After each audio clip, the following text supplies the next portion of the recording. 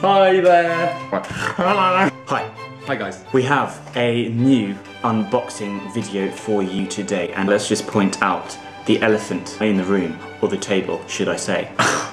That is this. We will be using this to open this. Would you please explain? This is a bottle of beer, so firstly let's just get the legal side of it out of the way. It is alcoholic. Drinking it isn't big, it isn't clever, but we're going to unbox it. In case you're wondering, if you went to the supermarket and you didn't know which to choose, Beck's, Stella, there are many other varieties of beer at the supermarket, and in case you didn't want to splash out without knowing where your money was going, we are unboxing this Beck's. It is 275 millilitres. On the small side, I would say. Yes, I would agree with you there. Lovely silver finish to it there. Silver bottle cap, Beck's on the top, and it is from a German brewing heritage. So let's get into it. Do you want to do the honours? I will do it. I'm just going to move out of the vicinity of it just to be safe. This contraption, it goes underneath the lid, and there we go. That's clean. That's the lid. Instantly the aroma hits you. Not overpowering, but you know, it makes you aware of it. There are many bubbles coming from within, rising up from the bottom. In a consistent stream as well. Controlled chaos. Do you know what that gas is called? Carbon dioxide? Or are you science heads out there?